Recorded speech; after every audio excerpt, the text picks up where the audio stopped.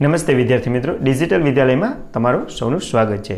આપણે આગલા વિડિયો લેક્ચરની અંદર જોયું હતું સિંગ્યુલર અને પ્લુરલ એટલે કે એકવચન અને બહુવચન એનો આપણે અભ્યાસ વ્યવસ્થિત કર્યો હતો અને તમને આવડી પણ ગયા હશે, બરાબર। તો આજે આપણે શું કરવાના છે તો કે આજે આપણે નાઉન્સનો અભ્યાસ કરશું। નાઉન્સ એટલે શું તો કે સંજ્ઞા, આપણે નામ કે જેનું આપણે એકવચન અને બહુવચન બનાવ્યું હતું ને તો એનો જ આપણે અભ્યાસ આજે વધારે વિગતવાર કરશું। તો નાઉન્સનો અંદર આપણે જોઈએ તો નાઉન્સ એટલે શું તો કે નામ ને સંજ્ઞા એ આપણે આગલામાં ખબર પડી ગઈ હતી। તો તેના મુખ્ય કેટલા પ્રકાર છે તો કે 7 પ્રકાર છે, બરાબર। તો આને આપણે વિગતે અભ્યાસ કરીશું। એની અંદર શું છે 7 પ્રકારના આપણે નામ નથી લખતા પણ સ્ટેપ બાય સ્ટેપ એક અભ્યાસ કરતા જશું। તો પહેલું આપણું છે કોમન નાઉન્સ, બરાબર। તો તમે વિગતે પહેલા તો વ્યવસ્થિત જોઈ લ્યો, બરાબર। કેટલા છે કુલ આપણે 35 નામ લખ્યા છે, બરાબર। તો 35 નામ છે એનું આપણે વિગતે હું તમને સમજાવું પણ એ પહેલા આપણે એની થોડીક માહિતી લઈ લઈએ। કોમન નાઉન્સ એટલે શું તો કે સામાન્ય નામ। સામાન્ય નામ એટલે શું તો કે કોઈ આખી જાતિનું સૂચન કરતું હોય, કોઈ જાતિ હોય, પશુ, પક્ષી કે માણસ, છોકરા, આ રીતના આખી જાતિ એ આપણે દર્શાવતા હોય તો એનો આપણે અભ્યાસ કરવાનો છે, બરાબર। તો અહીં લખ્યું છે મેં જે શબ્દ કે નામ એટલે કે સંજ્ઞા વ્યક્તિઓ, પ્રાણીઓ યા પદાર્થ, બરાબર, આખી જાતિ, અહીં શબ્દ તમે જોઈ શકો છો, આખી જાતિ દર્શાવે છે કે તેના આખા વર્ગને સૂચવે છે તે જાતિવાચક સંજ્ઞા કહેવાય છે, બરાબર। આ રીતના આખી આપણે જાતિ દર્શાવશે। તો એની અંદર આપણે 35 નામ જે લખેલા છે એનો આપણે વિગતે અભ્યાસ કરીએ, બરાબર। તો મેન એટલે માણસ, મેન એટલે માણસ। તો માણસ કોણ તો કે દરેક વ્યક્તિને નામ હોય ને તો આપણે આમાં તો કંઈ કીધું નથી, ખાલી માણસ લખેલું છે તો એ શું છે તો કે મનુષ્ય જાતિ જે માણસ છે પુરુષ એનું આપણે સૂચન કરે છે। બીજું છે વુમન એટલે કે સ્ત્રી, તો અહીંયા આપણે સ્ત્રીનું નામ દર્શાવે છે, બરાબર। તો સ્ત્રી કઈ છે એ આપણે ખબર પડતી નથી તો આખી સ્ત્રી જાતિ દર્શાવે છે।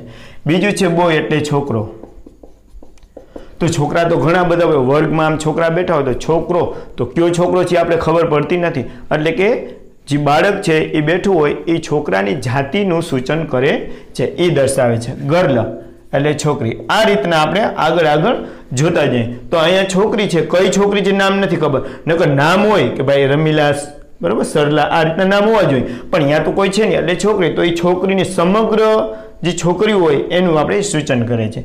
એનિમલ એટલે કે પ્રાણી, કયું પ્રાણી છે એ આપણે ખબર નથી એટલે કે પ્રાણી। પછી વિલેજ એટલે ગામડું, ભાઈ સિટી એટલે કે શહેર, કયું શહેર છે આપણે ખબર નથી, બરાબર, જામનગર છે કે વડોદરા છે કે એ રીતના। બુક એટલે ચોપડી, તો કઈ બુક છે એ પણ આપણે ખબર નથી, બરાબર, ગણિતની છે, ગુજરાતીની છે, ખબર નથી। રિવર એટલે કે નદી, પછી સી દરિયો, પછી ડિસ્ટ્રિક્ટ જિલ્લો, પછી કન્ટ્રી દેશ, ડે એટલે કે દિવસ। આ રીતના આપણે સમગ્ર બધું બતાવે છે। આની અંદર આપણે કયો દરિયો છે ખબર નથી, કયો જિલ્લો છે ખબર નથી, કયો દેશ છે એ ખબર નથી અને કયો દિવસ છે એ પણ આપણે ખબર નથી એટલે કે આની અંદર આપણે આ રીતના બધું દર્શાવી શકીએ। માઉન્ટેન એટલે પર્વત, પછી મોબાઈલ કયો મોબાઈલ છે આપણે ખબર નથી, બરાબર, નોકિયાનો છે કે સેમસંગનો છે કે કયો છે આપણે ખબર નથી એટલે એ પણ મોબાઈલની જાત છે। ફ્રેન્ડ એટલે મિત્ર, કયો મિત્ર છે એ પણ આપણે ખબર નથી। ફ્રૂટ એટલે ફળ, ટ્રી એટલે વૃક્ષ, પછી ટીચર શિક્ષક, ક્યાં શિક્ષક છે એ ખબર નથી પડતી, બરાબર। સમગ્ર ટીચરની અંદર સ્ત્રી શિક્ષક હોય અને જે પુરુષ હોય એ પણ હોઈ શકે એટલે એમાં પણ નથી ખબર પડતી। પ્રિન્સિપાલ એટલે કે આચાર્યની અંદર પણ હોય, ઘણા યોગના આચાર્ય હોય કે કોઈ સ્કૂલના આચાર્ય હોય એ રીતના પણ આપણે હોઈ શકે છે।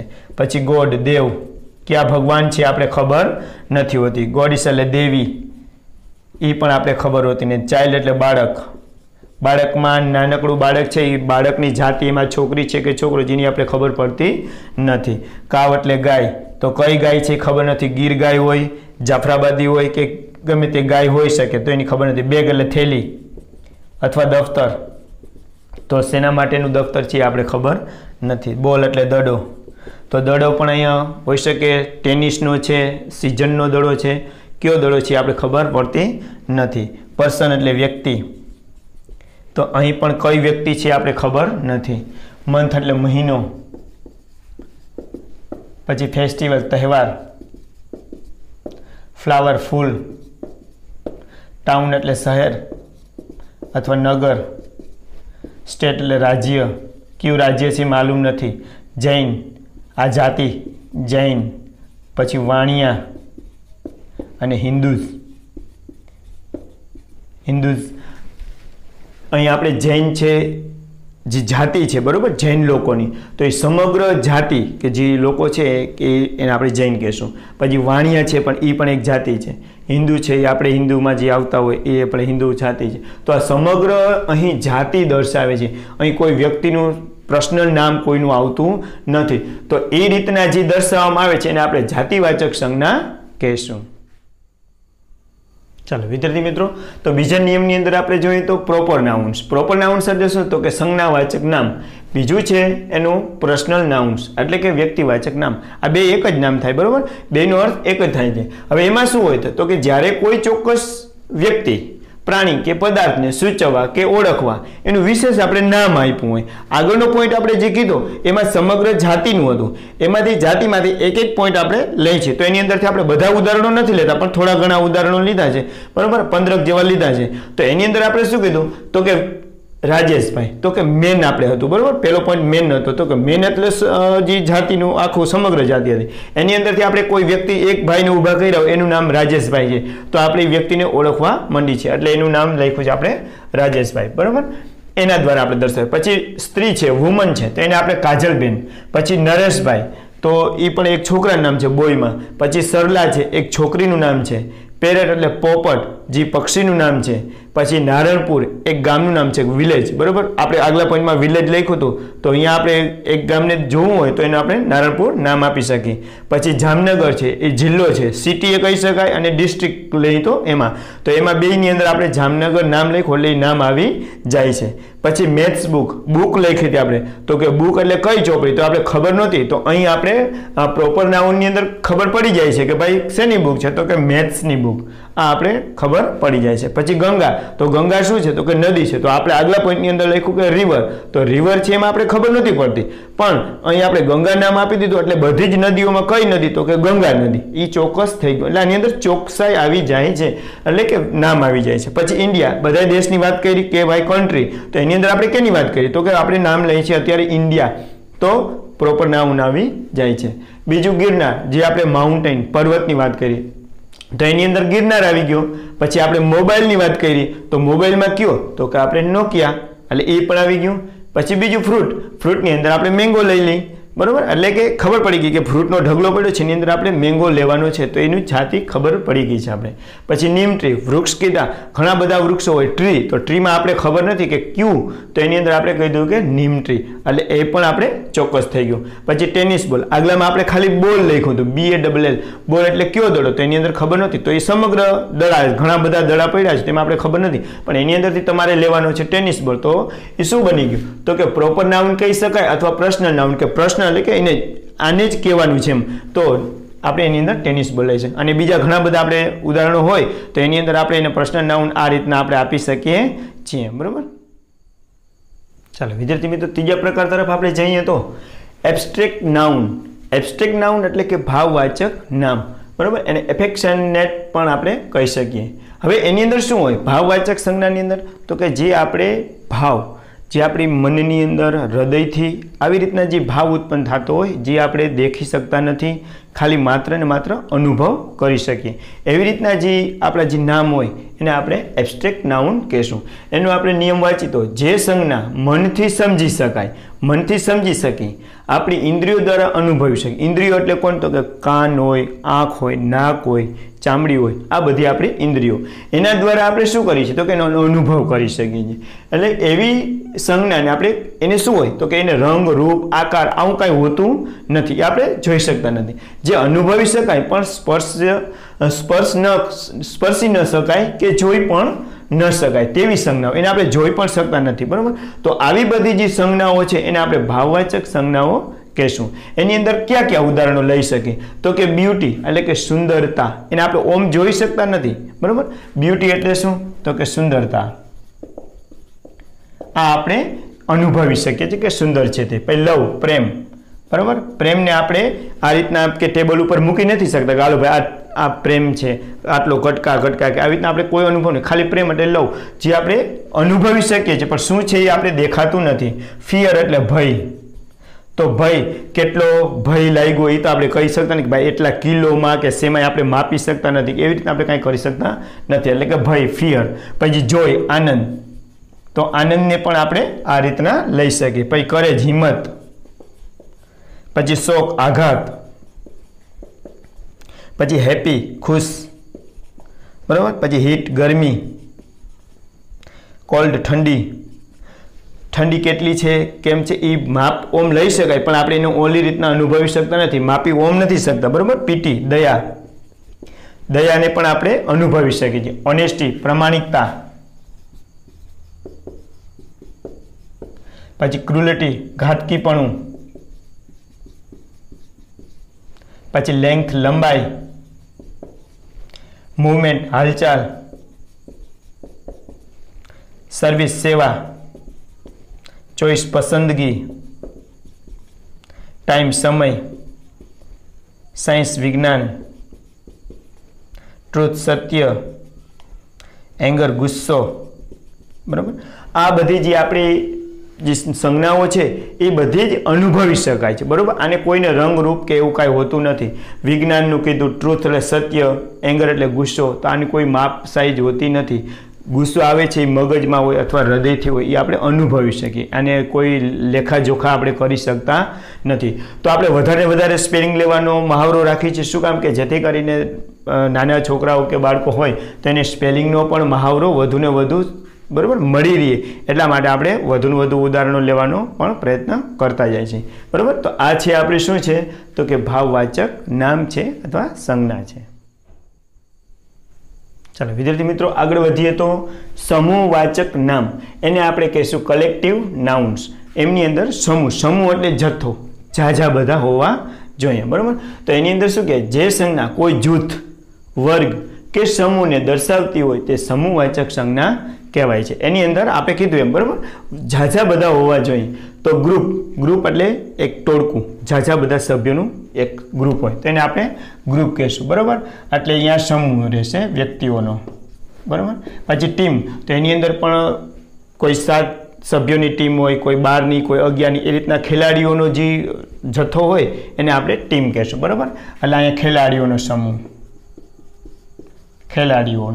સમૂહ. પછી ક્રાઉડ એટલે કે ટોળું.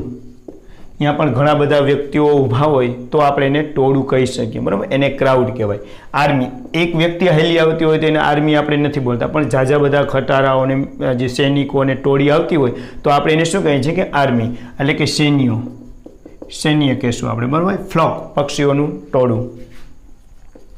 આ પક્ષીઓનું ટોળું તો એને આપણે ફ્લોક બોલશું. બેન્ડ એટલે જે વગાડવાવાળા હોય એની પણ ટોળી હોય તો એને બેન્ડ વાજાવાળા આપણે કહેતા હોય છે. એમ એટલે વાજિંત્ર વગાડવાવાળા. બરાબર.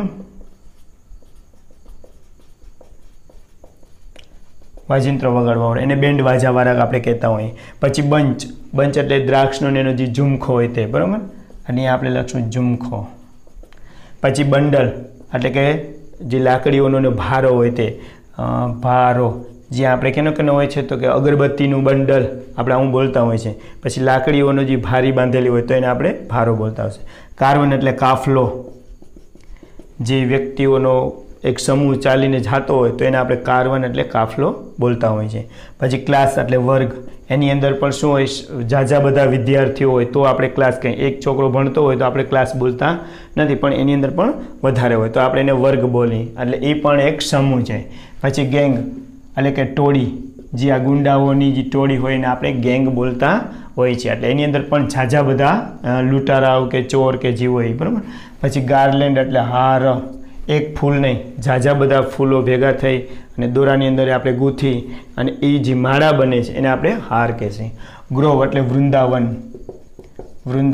એટલે કે વૃક્ષો, જે ઝાઝા બધા વૃક્ષો હોય તેને આપણે વૃંદાવન એટલે કે ગ્રોવ બોલી છે. પછી હીપ એટલે ઢગલો. બરાબર. બાજરાનો છે, ઘઉંનો છે, ચોખાનો છે, જે આપણે પથ્થરનો છે, જે આપણે ઝાઝા બધા કરીને ઢગલો કરશે એટલે આપણે એને હીપ બોલશું. હર્ડ એટલે ધણ, તો ગાયો ભેંસોનું જે જાજો બધો સમૂહ હશે એને આપણે હર્ડ બોલશે. હાથીઓનું પણ હર્ડ હોય. લાઇબ્રેરી એટલે કે પુસ્તકાલય, તો અહીંયા પણ શું હોય, ઝાઝા બધા પુસ્તકો ગોઠવેલા હોય, જે બાકડાઓ ને બેન્ચો ને જે બધું હોય, અહીંયા આપણે ઝાઝા પુસ્તકોનો સમૂહ હોય તો આપણે એને પુસ્તકાલય બોલશું. પછી સ્ટોક એટલે જથ્થો, બરાબર, તો અહીંયા પણ આપણે ઝાઝો બધો હોય તો સ્ટોક બોલશું. પછી સ્વર્મ એટલે મચ્છરોનું ઝુંડ, મચ્છરોનું ઝુંડ, બરાબર, મચ્છરોનું ઝુંડ, તો અહીંયા પણ એ રીતના હશે, મચ્છરોનું ઝુંડ. પછી કમિટી, સમિતિ, એટલે એની અંદર પણ ઘણા બધા જે આપણા માણસો મેમ્બર્સ હોય એને આપણે સમિતિ બોલશું. ફેર એટલે મેળો, તો અહીંયા પણ આપણે એક વ્યક્તિ હોય, બરાબર, આટા મારતી હોય ત્યાં મેળો ન હોય, પણ ત્યાં ફજોર ફારકા અને ઝાઝા બધા લોકો હોય, બધી વસ્તુઓ વેચાતી હોય, આવું બધું જે માહોલ હોય તો અહીંયા આપણે મેળો, એટલે અહીંયા પણ શું હોય, ઝાઝો બધો સમૂહ હોય. તો આની અંદર આપણે શું કીધું કે સમૂહવાચક સંજ્ઞા એટલે કે સમૂહવાચક નામ, તો એનું નામ છે કલેક્ટિવ નાઉન. કલેક્ટ એટલે એકઠું થવું, ભેગું કરવું, બરાબર. તો આની અંદર આપણે ઝાઝું બધું સમૂહ હોય તો આપણે આ રીતના એને ઓળખી શકીશું.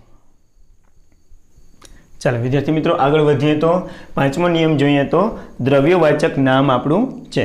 એની આપણે અંગ્રેજીમાં કહીએ તો માસ અથવા મટીરિયલ નાઉન્સ. તો માસ નાઉન્સ આપણે કહીશું એને દ્રવ્યવાચક નામ. આની અંદર આપણે જોઈએ તો જે સંજ્ઞા જથ્થાના રૂપમાં હોય, બરાબર, જથ્થો હોય ઝાઝો બધો, અન્ય વસ્તુની જેમ જે ગણી ન શકાય એને આપણે ગણી શકતા નથી, કે એને છૂટી ન પાડી શકાય, એને આપણે છૂટું પાડી નથી શકતા, અથવા જેને ફક્ત માપી શકાય છે કે એને તોલી શકાય છે એવા. હવે એની અંદર કોણ કોણ હોય તો કે એની અંદર પ્રવાહી આવે, બરાબર. આપણું પ્રવાહી જે ધાતુ છે એને આપણે ખાલી જે લીટરમાં ને માપી શકશું, એને છૂટું નથી પાડી શકતા. પછી આપણી ધાતુઓ બધીએ છે, આપણા જે તત્વો છે, અનાજ છે, એનો જથ્થો હોય, બરાબર. પછી કઠોળ, એટલે આ બધા આ મેઇન પોઈન્ટ 5 1 2 3 4 ને 5, તો આ બધા છે એનો શું હોય, જથ્થા હોય, એટલે કે એને આપણે દ્રવ્યવાચક નામ તરીકે ઓળખશું. આના જે નામ લખેલા આવે તો તમારે સમજી લેવાનું કે આ દ્રવ્યવાચક નામ છે, બરાબર. તો એની અંદર આપણે આગળ વધીએ શું કહે છે તો કે દ્રવ્યવાચક નામ છે ને કોઈ ગણી પણ શકાતું ન હોવાથી તેનું એકવચનમાં જ રહે છે, બહુવચન એનું થતું નથી, બરાબર. હવે આગળ જોઈએ તો એને એક્ઝામ્પલમાં જોઈએ. ઓઇલ એટલે કે તેલ, તેલનો આપણે જથ્થો હોય એને છૂટો પાડી નથી શકતા કે એને આપણે ગણતરી કરી શકતા નથી, એટલે આપણે એ દ્રવ્યવાચક નામમાં આવશે. ગોલ્ડ એટલે કે સોનું, તો એ પણ આપણે મેઇન જે ધાતુઓ અને તત્વન છે એમાં. પછી ઘી, મિલ્ક એટલે કે દૂધ, સુગર ખાંડ, વોટર પાણી, સિલ્વર ચાંદી, કોટન રૂ કલર રંગ, ક્લોથ કાપડ, બરાબર. આ બધાની ગણતરી છે એ વ્યવસ્થિત નથી થતી, ગણી શકાય છે પણ છૂટાને એવું પાડી નથી શકતા, એટલે આ બધાને આપણે દ્રવ્યમાં લાગશે. વુડ લાકડું,